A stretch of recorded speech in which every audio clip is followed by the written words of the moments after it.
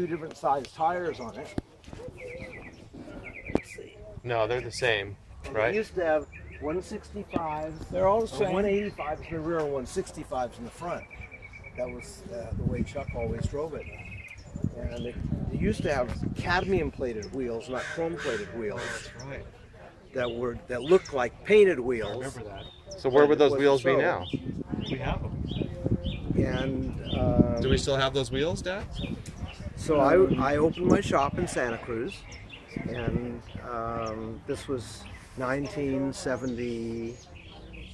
Well, I opened my shop in about 1970, and this was probably around 72, I would say.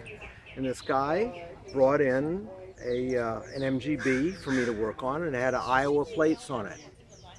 And I think we ended up doing a head gasket on it or something.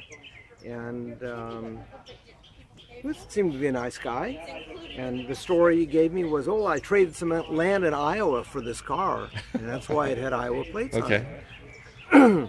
So we've got this MG in the shop. I think it was an MGB GT. We still had the head off of it. He knew I had a Morgan. He comes driving into the shop in this car, saying, oh, look at it, and it had Iowa plates on it. Okay. Look at this car I just got, really cool. And I looked at the car, and I recognized it as Chuck Lowry's car. I mean, there weren't any Morgans, and there weren't any other Morgans with cadmium-plated wheels, different size tire, bigger tires in the front and the rear, a Nardi steering wheel, hand-modified carburetors. It was clearly Chuck Lowry's car. Right. And I knew it was his baby, and he would never sell it. And so I looked at it, and I said to the guy, I said, because I didn't know it was anything weird. I said, well, I don't know where you got this car, but I recognize this car, and it's not from Iowa. It came from Southern California, and I know the guy who has owned it. And so I went back into my office to call down to was then Sutton and Flug, and talk to Claude. This was on a Thursday, and he says, oh yeah, Chuck Lowry. I couldn't remember Chuck Lowry's name at that moment. I said, oh, you know that car, the drop head with the two different side wheels and the modified car? Yeah, Chuck Lowry's car. It was stolen Tuesday night. That's so this was on Thursday. I vaguely remember hearing that. So I called the police. Oh, we don't deal with stolen cars. Call the Highway Patrol.